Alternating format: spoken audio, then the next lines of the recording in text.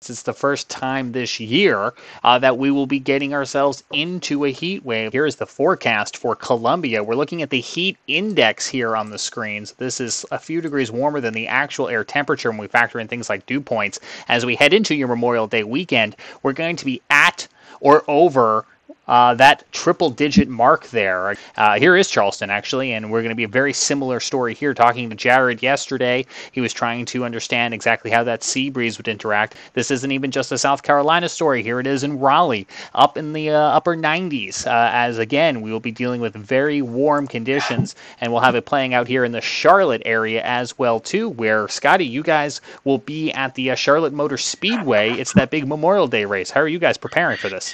I've been providing forecasts for last week and this week, and honestly, the story's been heat. There is an isolated chance of a pop-up shower storm, but in those efforts, Charlotte Motor Speedway has contacted their sister racetracks at Bristol Motor Speedway and Atlanta Motor Speedway.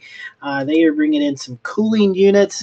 These are kind of those mister sprayers that you may see at a Carowinds or an amusement park, Disney World, something like that. They're bringing in some cooling tents as well.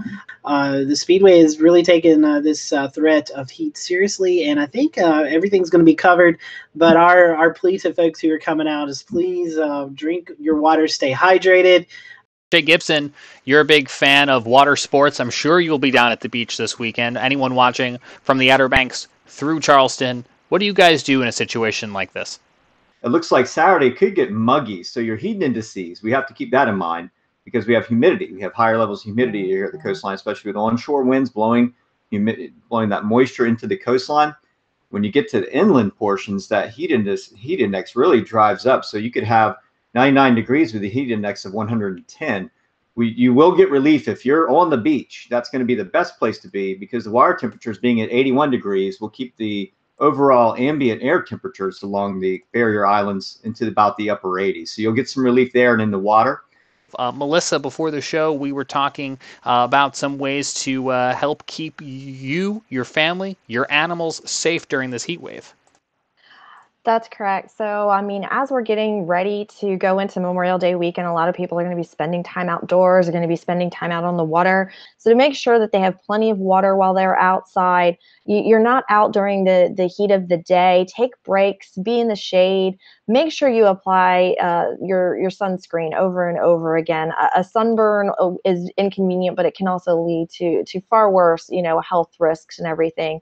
And if you have to be outside for any particular reason, make sure you're wearing lightweight clothing, clothing that can breathe, and that it's light colored and it can help reflect some of that sun. And we were talking before the show about, pushing 100 degrees, and one of the earliest dates that we've actually seen 100 degrees in the Southeast. And so we were just kind of pulling some of those stats together. So in South Carolina, actually the earliest recording of 100 degrees in the Columbia area is going to be back in May 22nd of 1941. We hit 100 degrees. Down in the Charleston area, they actually hit 100 degrees the beginning of June 1985. Looking kind of across the line, towards the Charlotte area, even into Raleigh, the earliest occurrence of 100 degrees in both of those locations happened on June 3rd, 1895. They both hit the 100-degree century mark. So having 100-degree weather this early in the season is not necessarily unheard of. But, given the fact that we were also looking at nighttime lows that may not rebound, that's really the nighttime temperatures getting down into the upper 60s is really what kind of gives everyone a break from the heat. And some of those temperatures, those nighttime lows don't even look like they may drop out of the mid 70s in some locations.